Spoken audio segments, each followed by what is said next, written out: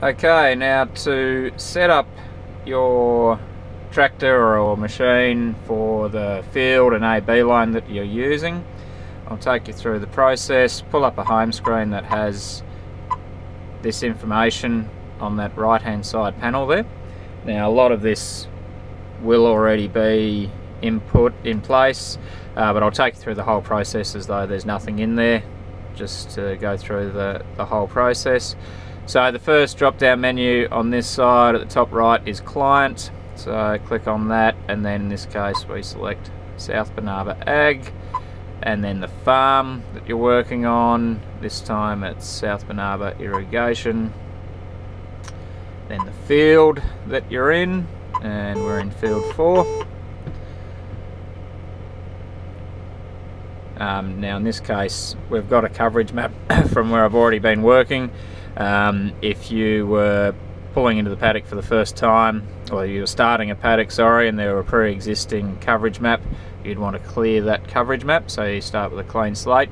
In this case I want to continue with the coverage from the work I've already been doing. Now we need to double check our tracking mode. It will always be straight track for row work like this, so just double check that you've got straight track. Then we need to pick the AB line that we're using, so we click on the set track 0 icon there.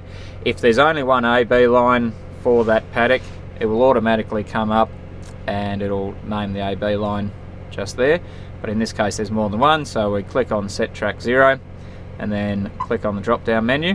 Now all the AB lines for every field will be already in the Greenstar display, so there's no need to add or change any AB lines. They should all already be there.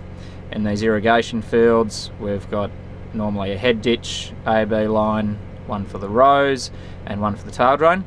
Now we're just doing work in the rows here, so I'll select that AB line. And then you just need to make sure that the total shifts are 0. For irrigation work there are never to be any shifts in against a AB line.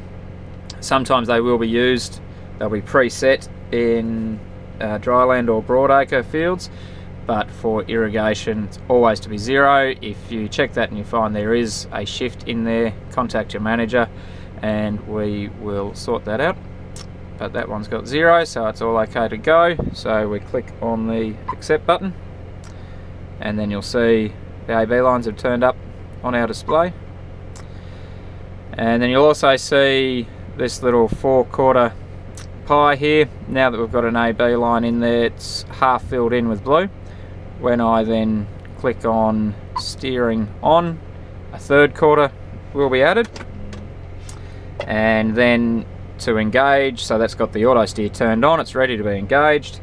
Then we click on the resume button. In this case it's this auto button here on this tractor.